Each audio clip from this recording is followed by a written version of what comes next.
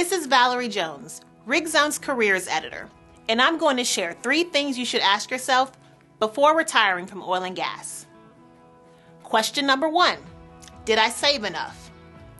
It's common for oil and gas professionals to wonder if they saved enough money, especially near retirement age. Here are some factors to consider.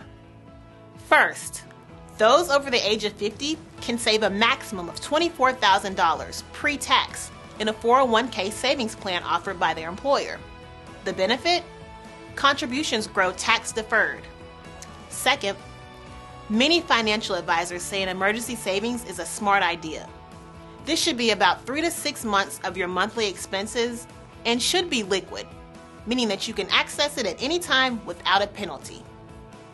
Third, your retirement budget should reflect anticipated lifestyle changes, travel and leisure, and healthcare costs, for example.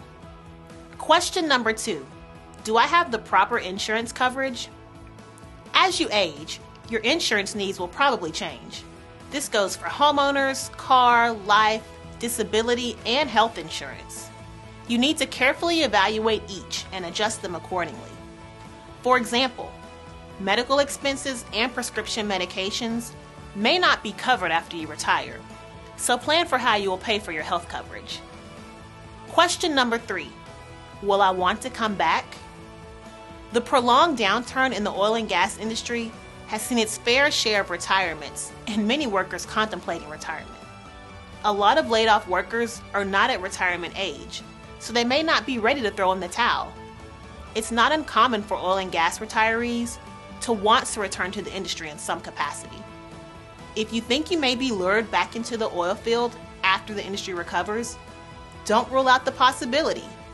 Take inventory of your savings, anticipated expenses, and true feelings in order to make an honest and informed decision about whether or not you're really ready to retire from oil and gas.